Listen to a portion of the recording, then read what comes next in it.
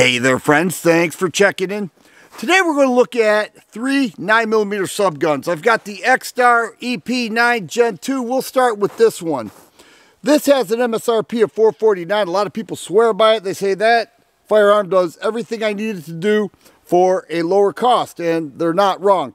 This is a Gen 2 model. It has a very cool M-LOK handguard and a flash can. Also the grip, they're using B5 Systems grip, and B5 Systems has become extremely popular. I'm seeing that on more and more new releases. Some of the features: AR positioned controls. It has a side charger right there, a rail that goes all the way up top, and it uses Glock mags. Now, Extar's making their own 18-round Glock pattern magazines. So that's pretty cool, and they will ship those with the Gen 2, EP9 Gen 2 models.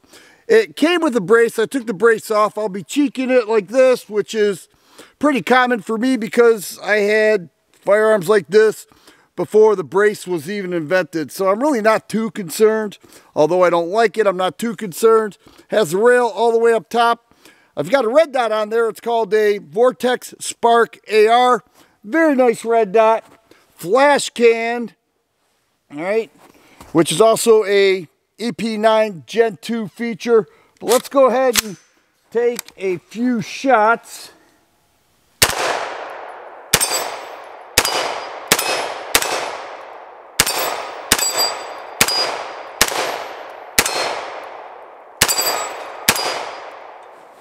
There we go. Last shot, bolt hold back. Nice. Extar now has a 45 model, and I'm hoping to have that to feature on this channel rather shortly. Next, we have a new release from Bersa called the BAR9. Bersa is making this in 2 formats, with a 4-inch barrel, which is what this is, and an 8-inch barrel. The 4-inch barrel has a compensator on there. You can see 6 compensators there made by KAW Valley Precision, and so it gives the look of a 8-inch barrel, but it's not. It's a 4-inch barrel. It connects right there. It also has an M-LOK handguard. This is made of aluminum, as well as the lower receiver. AR positioned controls. Also takes Glock mags. You can get this in 2 separate ways, with Glock mags or with Bersa TPR mags. The MSRP on this is $870, but it's selling for around $670, which is quite a difference for a new release. Typically, it sells right around the MSRP. It has this pad here that gives a little better feeling, especially on a cold day like today. On the cheek, has a grip right there, and overall, a great firearm from Bersa. I really like it, and the fact that it has that compensator cuts down on the recoil quite a bit. Nice overall package. Happy Bersa did this. The optic that I have is a Bushnell First Strike 2.0. Let's go ahead and take a few shots here. See if I can hit anything.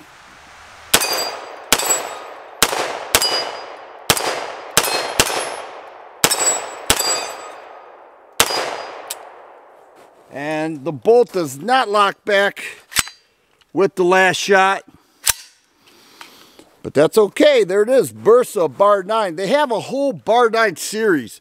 Everything from 9mm to 5.56 rifles and a 5.56 pistol.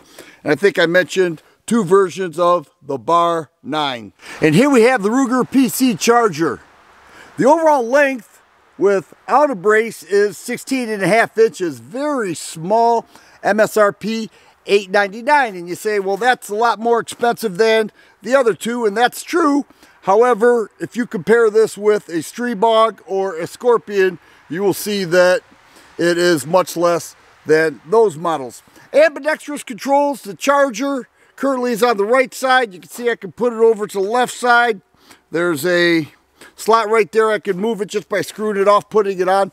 It's a takedown model, which means it's very simple to take off the forend. I'm not going to do that here, but it's really simple. You just lock the bolt back and hit this lever and twist it off. This also has an M-LOK handguard. 6.5-inch barrel with this model. The rail up top, and the optic is a little funny looking. And that's because it's a Sightmark Volta. And it is solar powered. I didn't even have to put it on. Right when you're outdoors, it goes on instantly, which is very cool. Has a rail on the back. I had a brace on there. I took it off, but a very short, and I'm not going to say lightweight because it's all steel, but a very short firearm in 9mm that also takes Glock mags. Now I had to put the Glock adapter in there.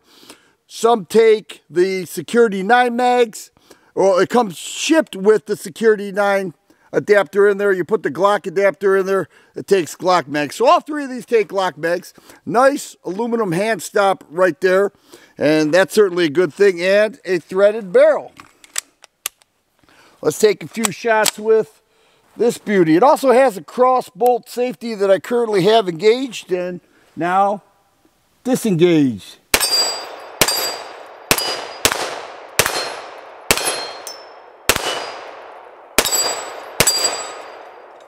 And that's it, and the bolt does lock back. I love this PC charger. I think it's super cool. I actually enjoy the Sightmark Volta. It's actually a pretty cool red dot, and as long as I have had it, it has been reliable and has held zero. Nice overall firearm. So that was the purpose of this video, to feature 3 9mm subguns. I'm not actually going to compare them, but I suppose I kind of did with the review. I'm really interested in knowing if you love this Extar EP9 Gen 2 the most, or the newer Bersa BAR9. I did mention that the overall length on this is 21.5 inches. So the Extar goes about 3 inches longer. I'd say equivalent in weight, maybe a little bit lighter with the Extar. And then, of course, we have the Ruger PC charger. Each one of these hold a special place in my heart. They have all performed great. I love the optics I have on them, and I like the way each one of them fires. If you like videos like this, please subscribe and share. I always appreciate the thumbs up button. Thanks for watching, and you guys be safe.